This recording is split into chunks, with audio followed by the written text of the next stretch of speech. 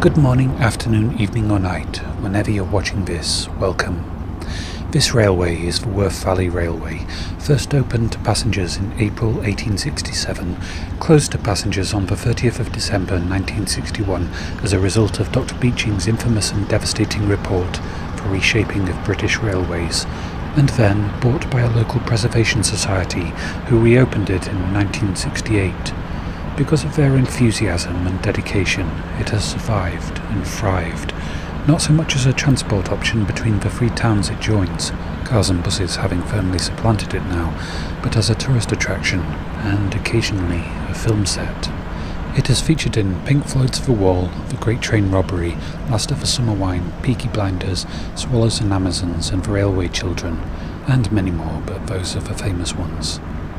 Anyway, today my plan is to take a wander in the river, seeing what relics from history I can find, and doing a bit of litter picking along the way.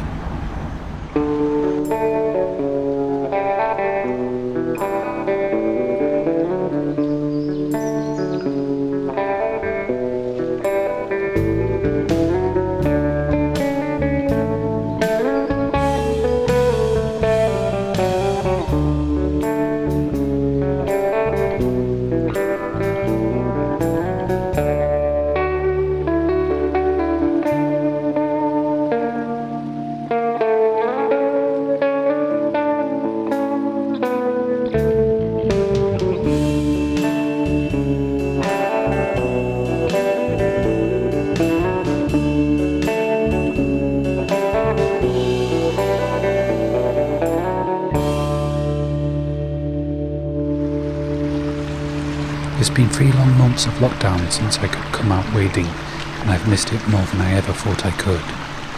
It is far more hit and miss than exploring bottle dumps. There's sometimes nothing much worth finding, but on a warm spring day, what could be better than messing about on the river? First find, and I've dropped it. Nope, it's buried itself in the silt. Bit of maybe a field drain, not sure. Tube anyway, no tapering. A brick and... no, not seeing anything yet. The line has 10 paid staff members and 500 volunteers to run a track that's only 15 miles long. Steam trains. They're dirty, but somehow still quite magnificent machines. There seems to be a few patches with glass and pottery pieces. This is probably early 20th century, 1900 to 1930. Too early yet to tell if these pieces are washing out of an old dump site, but I can safely say that if they are, it isn't a dump site that appears on old maps. Not very worn, so maybe hasn't come all that far. Looks like cast iron. Wow, not cast iron, lead. And that, I'm really not sure, is it part of where 2 large pipes were joined together? If so, could be really quite old, but not a great start to the outing.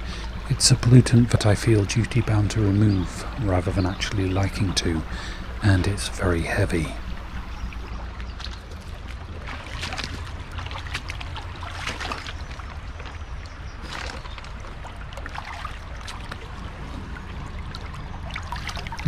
Sewer or drain pipe, very common.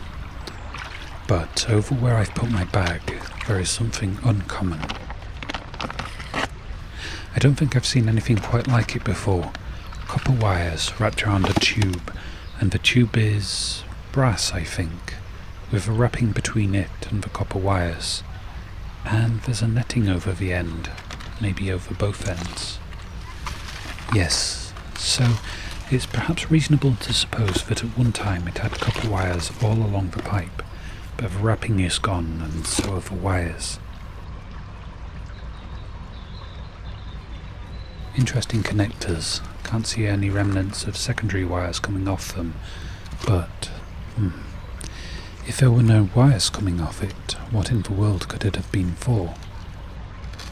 There's obviously pieces of the puzzle missing, but does anyone recognise it?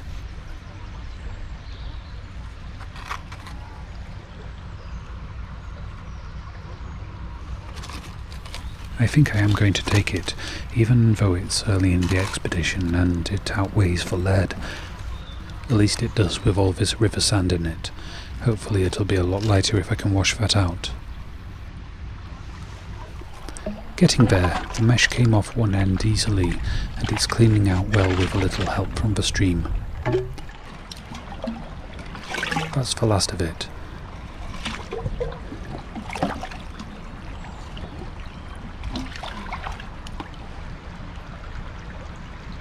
The netting I think is brass as well, rather than copper, which is very unusual. Don't often find anything made of brass wire. Always interesting, and sometimes a bit awe-inspiring, seeing how high the water level can get in flood. And this is one of the rarities in the area, in that it doesn't seem able to get higher than the built-up banks. I'm not sure if that's because there was extra height built so that the railway wouldn't get flooded, or if it's because it isn't all that far down in the catchment area and there just can't be actual floods here. It's a placid little brook today, and a pleasure to wade here in dappled sunlight. A strip of metal. It's steel. A steel band with quite a nice visual effect of the rust bubbling up beneath the paint. I'm going to take it. It might be good for some craft project or other.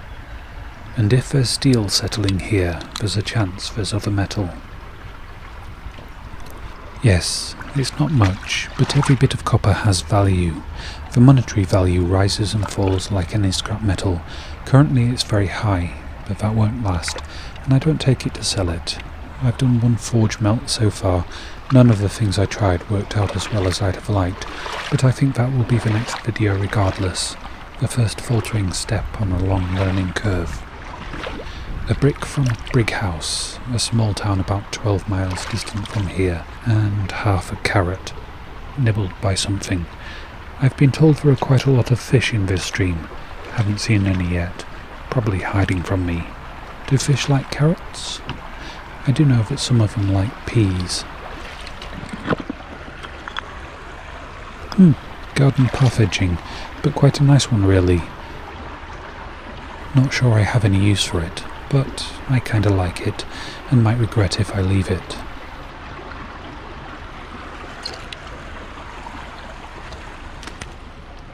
A bit of copper wire tangled up in some fishing line. Horrible stuff, bad for the wildlife.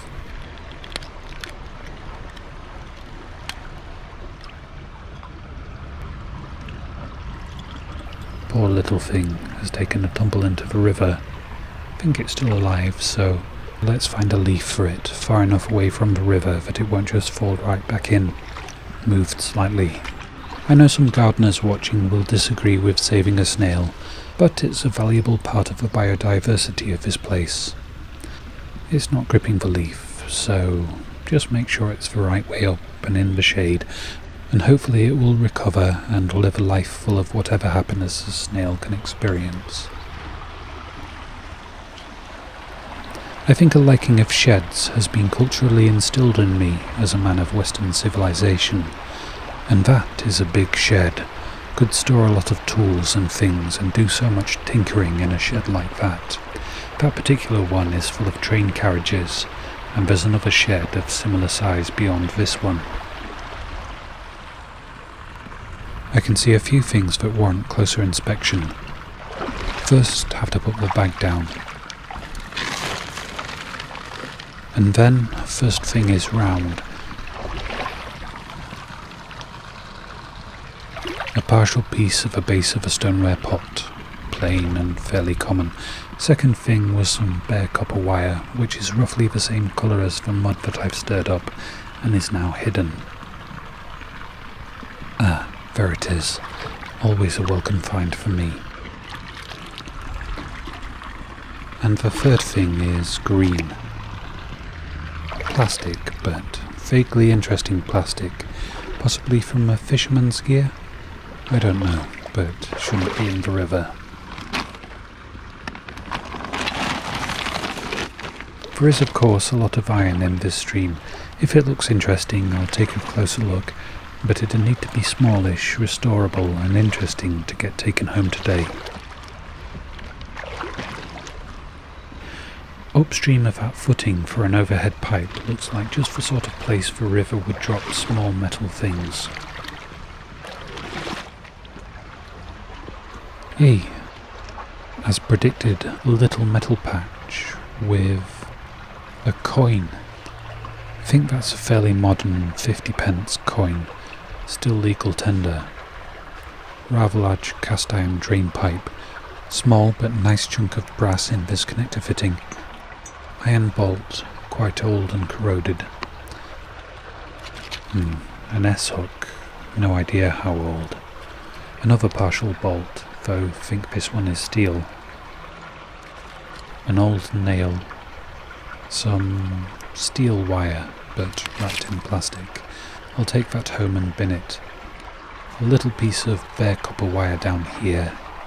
And up higher, a string of small beads, I think. They're quite heavy for their size, too small to be a rosary, too many to be fishing weights. I think they might be glass, and it might have once been a necklace. Another chunk of brass in the water. Oh, not much functionality left in it, and not a huge amount of age either. A plug hole. A welcome bit of metal that I won't feel bad about melting down.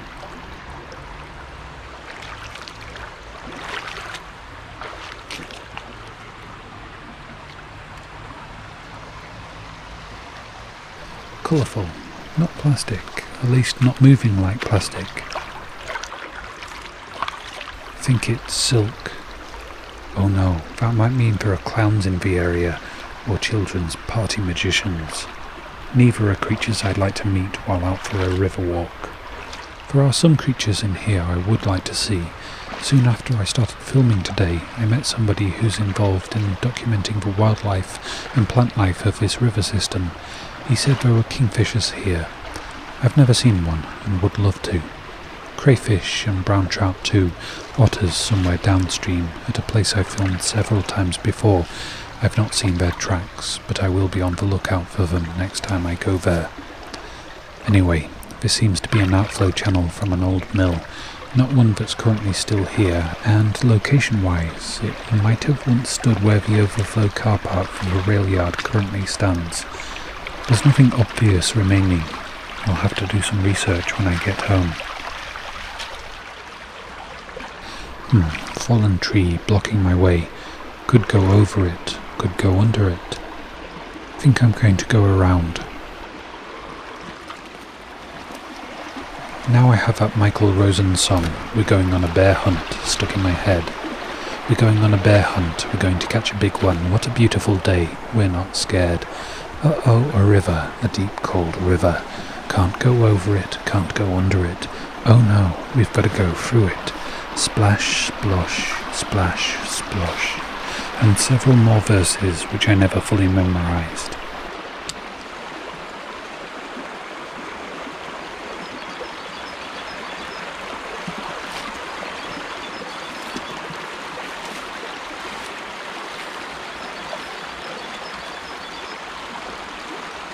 There's a piece of pottery I want to check out down there, a Lucozade bottle which I will take, and something that looks cylindrical down there, aluminium by the looks of it. But first, there is a tantalising shape ahead. Can you see it?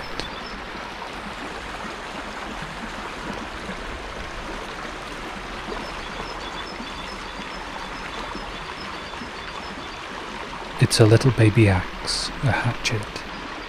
I've been hoping to find an axe head that I could try to restore. This one is not very old, plastic handle, and maybe not the best possible thing to restore.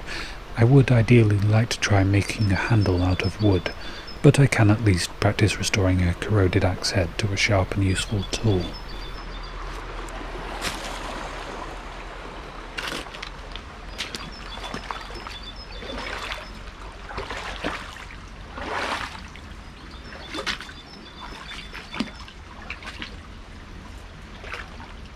Nice warm sun, nice rock structures, nice bird song, nice place, and that was probably once quite a nice scooter.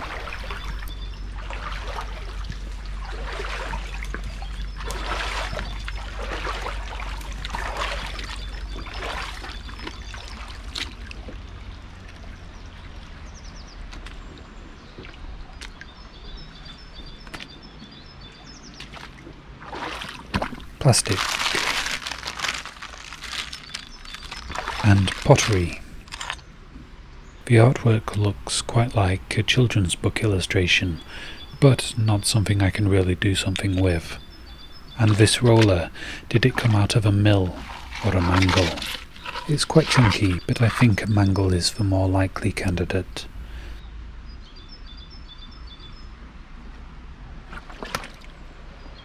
This, over here, looking remarkably in one piece, is an unusual looking hook thing.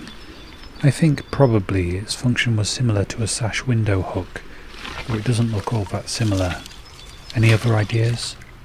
I like it, particularly the patterns made by whatever it is that's starting to eat away the wood. I think it's probably a fungal thing.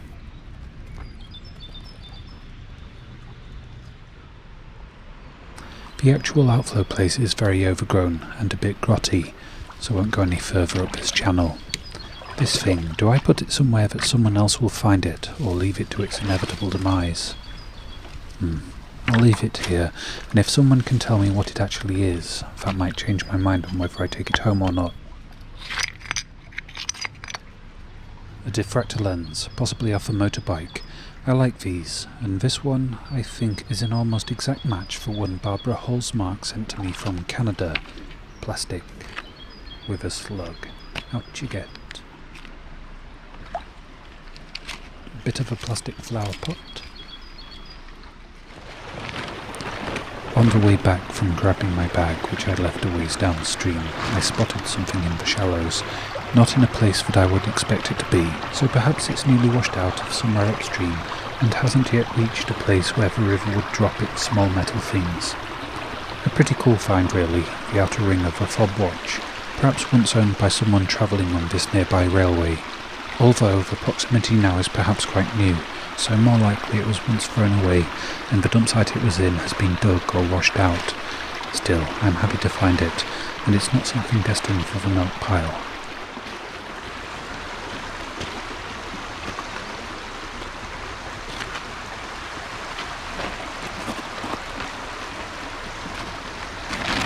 Curly bit of wire. Lovely bit of privacy those flowers have gotten. No other plants competing for space or light. I hope the insects that pollinate them are still able to find them. There's a few bits of pottery and glass in here. Not sure what that is. Excuse me, little flower. Still not sure, but doesn't feel like it's particularly old. Not that feeling should be trusted over actual knowledge. An interesting shape of iron. Oh, it's two pieces, and this bit not interesting. But the other one looks like a tool. It is, but I'm not sure what tool it was. Was it, for instance, a garden hoe, a shovel with quite a lot broken off, or a scraper of some sort? Just as easy to be a discarded gardening tool as a historical railway-related relic. Something like a Nerf football, dog's chew toy anyway. And looks like I'll have to get out for now. It's going to get too deep for my boots very soon. Well, I probably shouldn't have chosen this banking. It is railway land and I doubt I'd be wanted here, but the temptation to film the carriages a bit was great. I have ridden on this railway about 20 years ago now. I'm not a dedicated fan of trains, but I do like them and would certainly like to take a Grand Railroad trip one day. Older, less homogeneous carriages are appealing in such daydreams. Short of the Orient Express though, I think the older carriages are probably less comfortable to ride. I think there's actually a bit of a museum in one of these sheds now, but social distancing needs means it's not something I can explore today.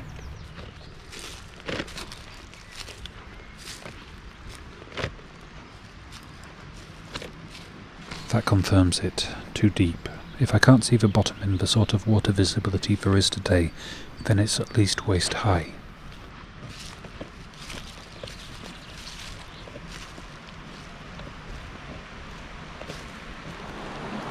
I couldn't get down by walking along that ledge, without drawing the attention of a staff member, so I came around and down the hillside. There was another guy in the car park at the top of the hillside, and he said I'd put his mind at ease after I explained what it was I'm doing, with a slight emphasis on the litter pick portion. What is it about small rivers that's so attractive to hand tools? I rarely find them in old dump sites or woodlands, but very commonly in streams and rivers. This is a Stanley knife, not a bad tool, and I do have some blades suitable for it, so I'll take it and it can hang around in my craft room, occasionally being used when I can't find my preferred craft knife. Piece of a tile, quite nice, I like it. And over here, didn't think it was time for these yet. Elf cup fungus. Edible, but not particularly tasty. And please do be very careful if you ever try foraging for mushrooms and fungus.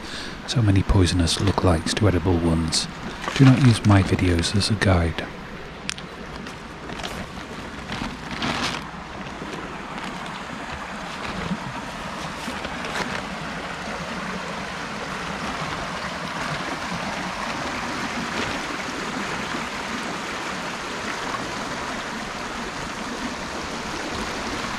Nothing much to see on this stretch of beach, but it's a big lot of silk. Looks kinda like the remains of an old style of parachute. Perhaps there were parachute games in the park.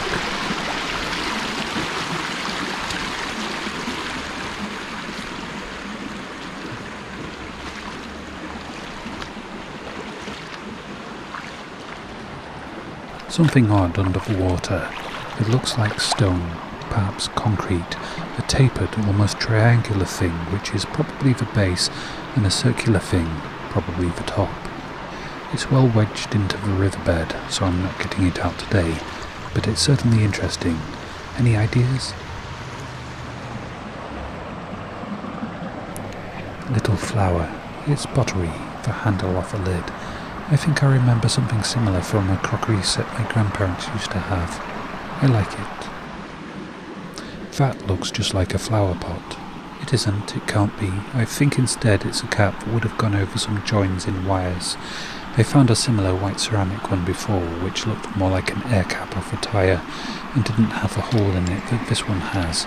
But that's still what I think this is. Could become, though, a miniature flower pot for a doll's house, perhaps. Some blue and white, floral pattern.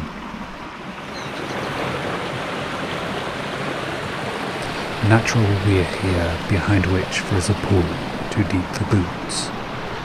And either side of the river there's tough scrambles with forms. Yay, fun. Past the first pool, faced with the second. It is prettier, but I'm still going to have to go back up the thorn-covered hillside again to pass it.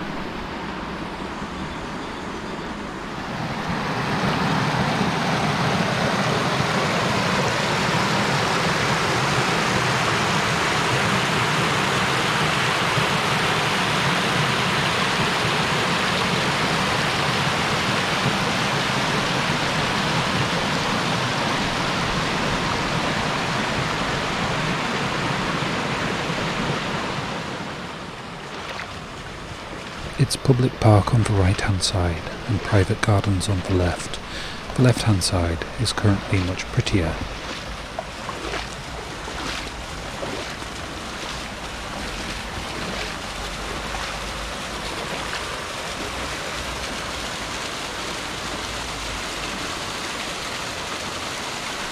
That little patch of red up there is the hat of a huge garden gnome.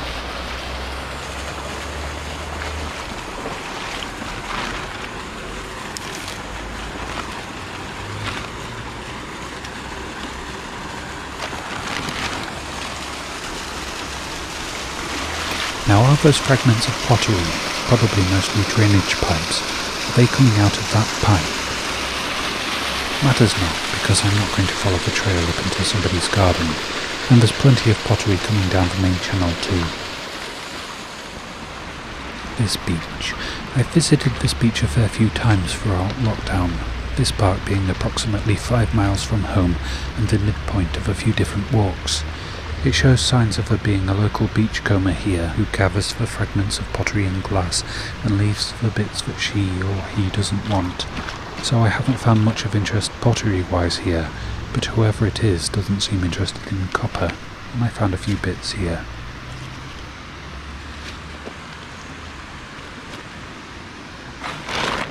Most of the scratch and dig marks are more probably dogs than the beachcomber.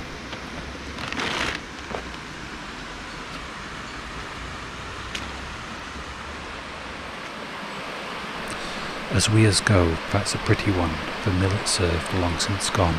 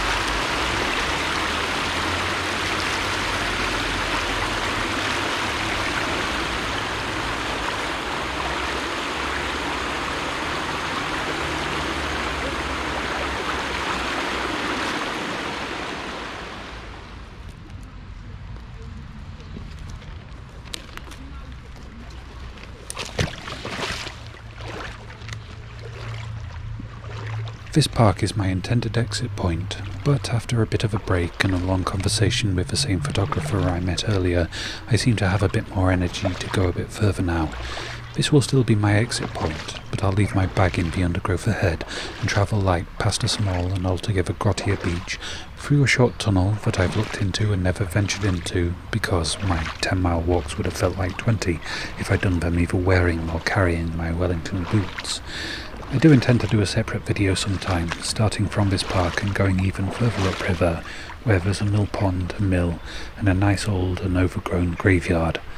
But I fancy seeing what I might encounter on the beginning stages of that outing now.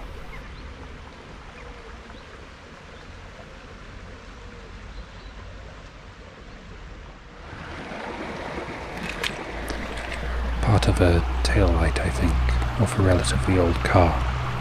Not entirely sure how old this bridge is because it's unnamed on any of the maps I can find, which date back as far as 1875, but I think it was probably built at the same time as the road, which was around 1755. They certainly don't build them like this anymore. Not that there's anything wrong with this style, it stood up to traffic crossing it for a few hundred years. It just takes a lot of material to make something so solid, and something less chunky but better engineered will hold up just as well.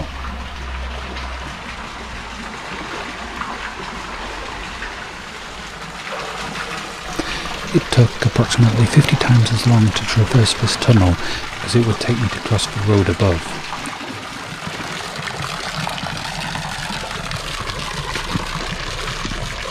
First thing I find is brass.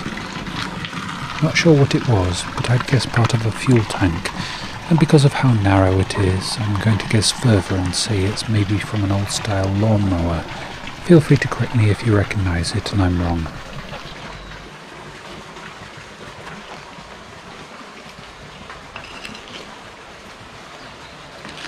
There's bricks and stones and not much else on this beach, at least not to my tired eyes. But when I come again, I'm going to bring a pinpointer and something to scratch beneath the surface because it feels like a place the river would drop metal. What a classically Victorian looking outflow tunnel, and the rocks are stained with rust. I will have to try to find out which mill that belonged to and how much of it remains.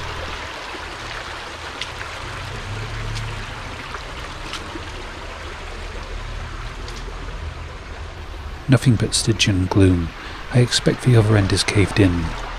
I will try to find out either before or during the next video.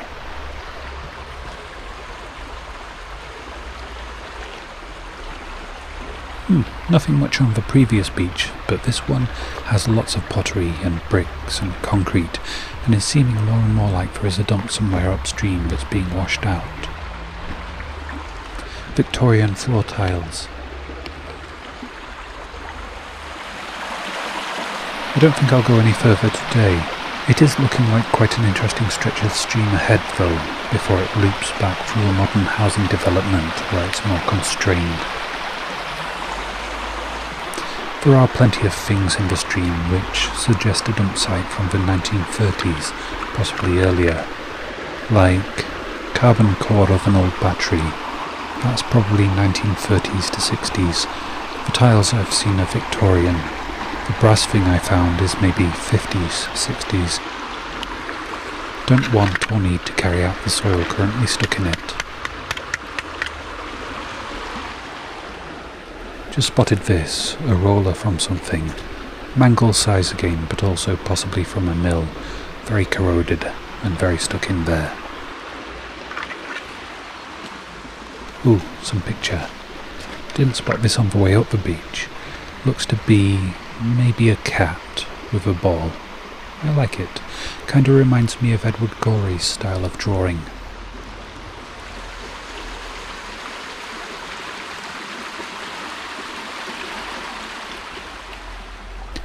Last find. At least, I kinda hope so. Tired now. Not sure if this is a lid or a dish or something else. I quite like it, and it's a bit of a mystery item to end on. And now, homewards.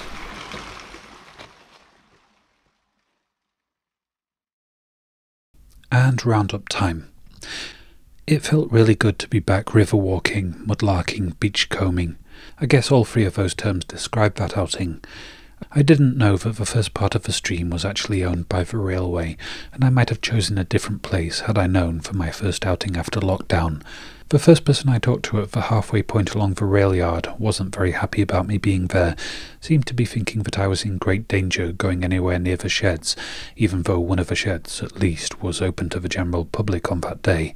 Of course, river walking does have dangers, but I am very careful, and the second staff member I talked to was absolutely fine with it when I explained what I was doing. I do like that little stream, and I'm looking forward to another good weather day when I can go and film a walk up the next section. In the fullness of time I intend to film downstream as well, around about where it flows through the beautiful small town of Haworth, but perhaps not where it goes underneath the train station there. Finds-wise, I didn't expect to find all that much, and I was pleasantly surprised. There's some tools, the hatchet I will use as practice at restoring such things. I haven't decided yet whether or not to remove the current handle and fashion one out of wood. What do you reckon? Certainly making a wooden handle would add to a video if I was planning on making a video of the process, which I'm not sure about, this being my first restoration, and the likelihood is that it will end up a right mess. The beads on the probably necklace I thought were probably glass, but they're metal, which makes it more likely that it's quite a modern piece. The coin too is modern, 1997. I really don't find many very old coins in the rivers here. My oldest to date is probably no more than 120 years old. That's not to say they're not in there. Metal detectorists in the area do find a fair number of hammered coins, Roman coins, and even some Celtic staters. Not many of them could be in the rivers, but some may be, and I may one day get incredibly lucky. I am tempted to try and grow some miniature flowers in this thing, which is probably an insulator rather than a flower pot, but it really does look exactly like one. The possible fuel tank has either 1 PRP or IPRP faintly embossed on it, though without knowing exactly what it is, finding out anything from that is difficult. In all likelihood, I'll end up scrapping it. Not so this partial fob watch. Don't know what I'll do with it yet. Perhaps something crafty with resin. This thing I'm intensely curious about. It's perhaps the largest, heaviest piece of brass I've found to date, and it's a big thing in a small house, which means that interesting though it is, I don't especially want to keep it in its current bulky form. So first comes identifying it, then comes finding a new home for it. Perhaps the rail yard would know, and maybe might like it in their museum, although it is in pretty rough shape, whatever it is. Hardly museum grade. A fair amount of scrap copper and lead, and of course plastic trash rounds out the finds. And now the thank yous. A huge thank you to everyone who's watched, liked, commented on and shared my videos. A further huge thank you to the kind people who've donated through Ko-fi, and another for the kind people who've bought things off my Amazon wish lists. Off the list dedicated to tools and materials for future videos, the person with the YouTube profile name Jazdia kindly bought these acrylic paint marker pens, which I've had a play with and I love them. They're going to be so useful in quite a few projects, so thank you so much, Jazdia. I hope I pronounced that right.